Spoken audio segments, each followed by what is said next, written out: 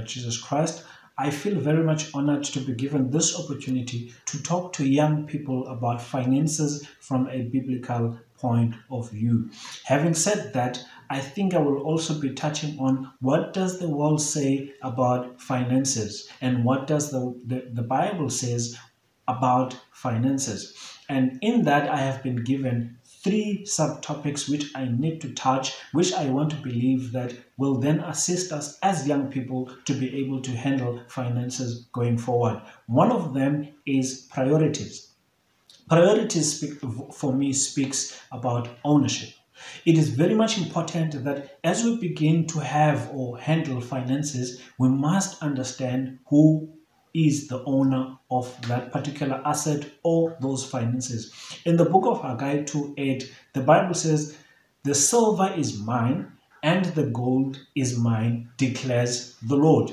Elizwe has taught us that everything that we see, everything we touch, everything we possess actually belongs to us. Simply because it's registered in our names from a worldly point of view, it has therefore made us to believe that we are the owners of those things. But in actual fact, the Bible says we are mere custodians. We are simply stewards of God's finances. As our guy puts it to say, everything we see, everything we have, as far as silver and gold is concerned, it belongs to God. It does not belong to us. And once we begin to entertain those kind of truth, we will be able to know how to handle finances going forward. Number 2, it's living a debt-free life. And that for me speaks about financial management.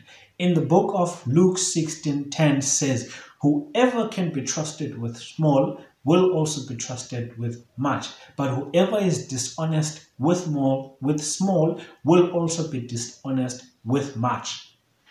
Ilizwe ke bathandekayo has really taught us that debt is bad. But the Bible has never said that debt is bad. In the book of Romans, it actually teaches us that we must pay all debt except the debt of love for each other.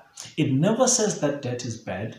What is bad about debt or about the inability to handle debt is how we use debt. So the Bible merely says to us, we must pay the debt. It does not say we must never have the debt. For an example, bambalo abantu who will be able to acquire assets in cash, such as houses, properties, gold, and everything else, including to some extent furnitures. It's very difficult to buy those in cash, especially from our point of view, where we are coming from disadvantaged background.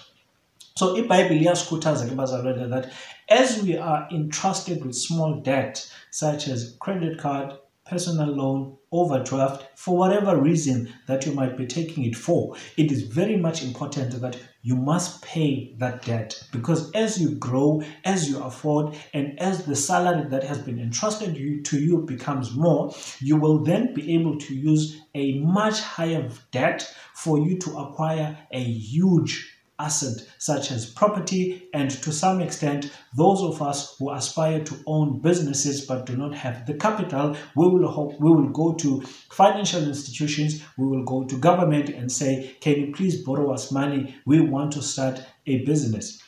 Or can you please borrow me money, I want to buy this asset. So that on its own is a debt. But I can assure you and I can guarantee you, as the Bible says, that if you cannot be trusted with paying small debt, it is going to be very difficult for you to be entrusted with bigger debts, because the creditors will look at your payment history and say, but you're struggling to pay a 5,000 credit card, how can we entrust you with a R1,000,000 property? So living a debt-free life, financial management for me, it is all about paying your debt on time and be a person who is entrusted, who possesses the ability to be entrusted with small so that you can be entrusted with plenty.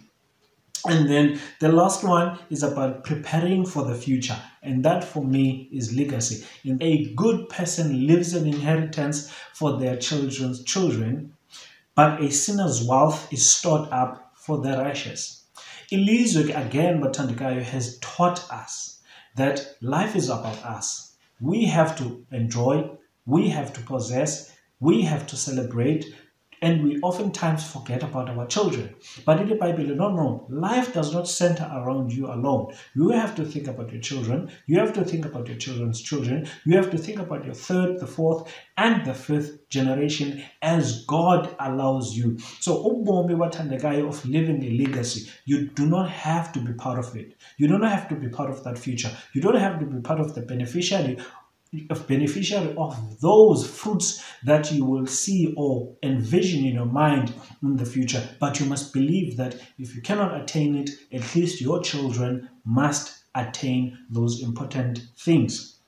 And in conclusion, what are 3 values for me which I believe if we can begin to inculcate in line with these subtopics, they will help us going forward? One of them, in priorities, you need to be self-disciplined.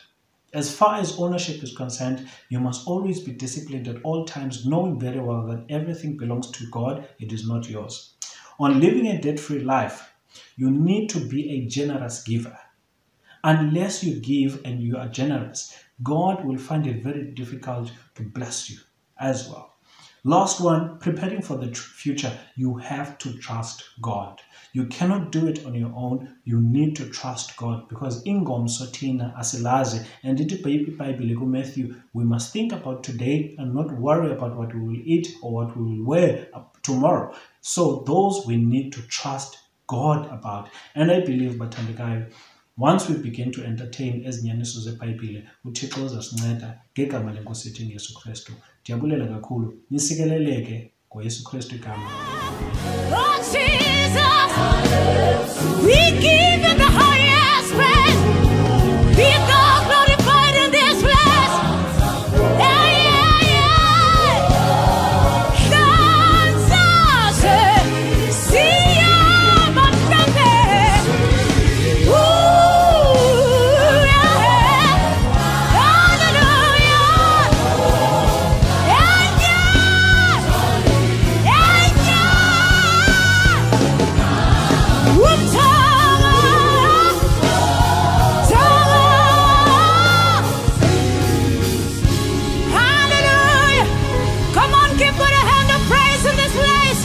Come on, worship him in this place.